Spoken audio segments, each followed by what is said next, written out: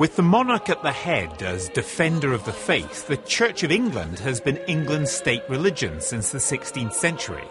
Bishops in the House of Lords put the Church in Parliament too. But some recent legal decisions apparently see the triumph of secular values. Christian hoteliers forced to accept gay guests, airline staff banned from wearing the crucifix at work, through to the ruling last week that prayers cannot be a formal part of council meetings. Prompting this tonight from Baroness Varsi. My theory is that we are so afraid, and rightly so, of going backwards in history to the bad days when religion was imposed on people by despotic regimes, that we have got to the stage where aggressive secularism is being imposed by stealth. Father, good to see you. Politicians, Tony Blair included, are often reluctant to do God while in office, though Mr Blair did convert to Catholicism on leaving his post. David Cameron, however, has expressed views which chime with Baroness Varsi's. It's actually easier for people to believe and practice other faiths when Britain has confidence in its Christian identity. But rather than militant secularism, the real danger to Christian Britain may well be apathy. 3/4 of UK Christians believe religion should not influence public policy, while almost half believe there should be no official state religion. So, if it takes the chairman of the Conservative Party to turn the tide of secularism, beyond pomp and nostalgia, is Christianity in Britain really in deep trouble?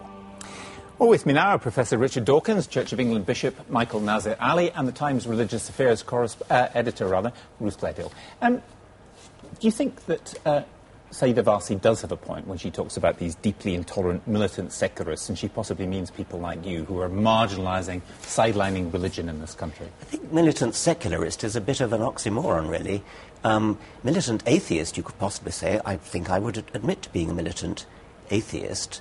But secularists include religious people. Many secularists are religious. Many of the great secularists of history have been religious. All they wanted to do was to keep religion out of politics, to have religion something that people are free to practice in their own way, but not to have it part of government, not to impose it on other people. The great secular Republic of the United States was founded in secularism. The Founding Fathers were very clear about this because they were mindful of the religious tyrannies that they'd fled from. Well, Bishop, that's an interesting point, because religion is much stronger in the United States, perhaps precisely because of this. And well, it's yes. because you are the establishment that the Church of England is relatively weak nowadays. Nothing to do with militant secularism. Well, no. I mean, I think where the United States is concerned, we must distinguish between the separation of church from state and the Judeo-Christian tradition from the state. I mean, the Constitution, the amendments, the whole tenor of public life in the U.S. is governed by the Judeo-Christian tradition. So I think those are two quite different things. You think Sayeeda Varsi is broadly right, do you? Well, yes, of course she is, because, I mean, if you start with Magna Carta, for instance, the Bill of Rights, the abolition of the slave trade and slavery, industrial legislation, the reform of the nursing profession, these are all explicitly Christian-inspired movements which have given us the kind of life that we have today. Christian-inspired movements which are fundamental to our politics. I really don't think that these good things that the Bishop has mentioned are Christian-inspired. Will before abolition of the slave trade? I mean, that was fundamental. Of course. I mean, in historical times, everybody was religious, and so there's no question about it. it. That's not the point. The point is that it explicitly invokes God. I mean, the Magna Carta is based on a Christian view of God and of the human person. Well, I think militant everything is increasing, and that's what we're seeing here. And when I started writing about religion for the Times in about 1989, everyone predicted that it was a dying subject, and by past the millennium there would be no religion in the papers at all. And now here we are on Newsnight. I mean, it's almost incredible, really. And I think everything has become more militant. And as a result, what we're seeing is the consequence of this growing battle between the atheism, the new atheists, as we call people like Richard Dawkins, and the religious leaders of today. And everyone is fighting their corner with more and more aggression.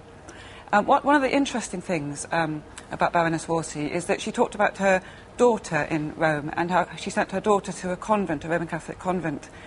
And in a way, people such as Richard Dawkins have provided a service to the faith, and that they've brought them together in battle against the atheists. So they have created new interfaith harmony. Why did it take Baroness Varsi to raise this? I mean, what's wrong with the church that people like you are not doing? Well, I've been raising this now, as you well know, Gavin, for several years. I'm very glad that Baroness Varsi has used many of the words and the sentences that I've written about in national newspapers and indeed on your programme.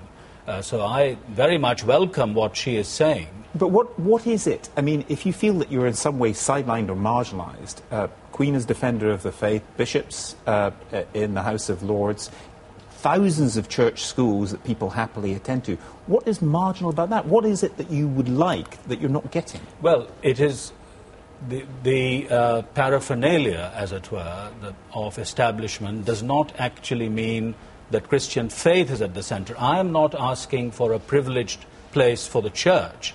I think what is most important is the Judeo-Christian tradition in legislation today, for instance, when it is about the human person, or indeed policy making. Sorry to interrupt, but recently didn't a judge say that our law was nothing to do with Judeo-Christian Well, tradition? several judges have said that they sit as judges in a secular society. I thought they were judges of the Crown. Well, if the bishop doesn't want to have privileges, isn't asking for privileges for the Church of England, let all the bishops resign from the House of Lords. Well, that's up to them. I mean, that's not my point. My point is that the Judeo-Christian tradition of the Bible is extremely important for this nation today in the business of legislation and policy Professor making. Dawkins, I mean, it is true, is it not, with things like abortion and stem cell research and so on, that the Judeo-Christian tradition does inform a lot of that debate. Absolutely, and that's one of the problems.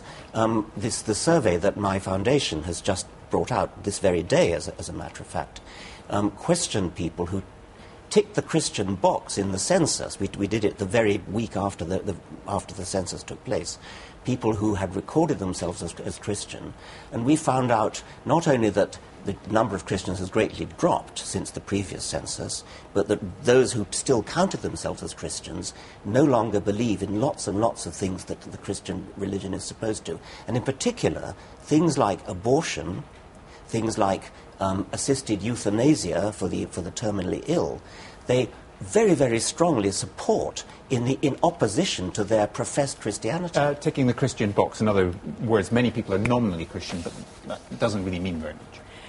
I think that that's always been the case in Britain, that people have Christianity, especially the Church of England, is a very broad church, and people have often taken it, core beliefs, but not taken on board all of the doctrine of the Bible, fundamentalist view of the Bible. Very few people are fundamentalists, as sometimes in the things you've done, Dr. Dawkins, it does seem as though you think all Christians, people who call themselves Christians, are by virtue of calling themselves that fundamentalist, whereas in fact they're not. Well, and as your own survey pointed out, 6% of the 54% who didn't believe, who are Christians, didn't even believe in God. Well, that is exactly the point.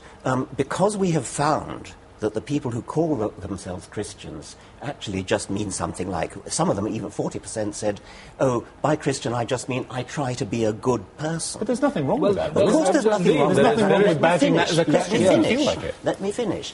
If you accept that those people are to be labelled Christian just because they want to be a good person... Or define themselves as Christian, not be labelled. Let me finish, if you please. Apologies. If you accept that people who call themselves Christian on such nebulous grounds as that, that's absolutely fine.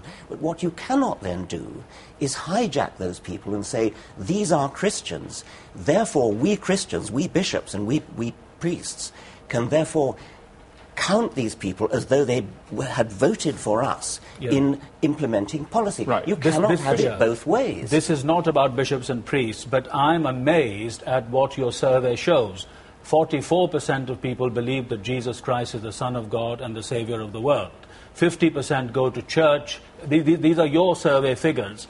62% believe in heaven. What are what kind of nominality are you talking about? Professor Dawkins. Yes. I mean, those figures that you quote are not percentage of the population. Those are percentages of the people who said they were Christian. Yes, which is 70% or so. Well, it is not. It's now dropped, or at least if our survey is right, to 54%. Well, we will see. We will see. Thank you all very much.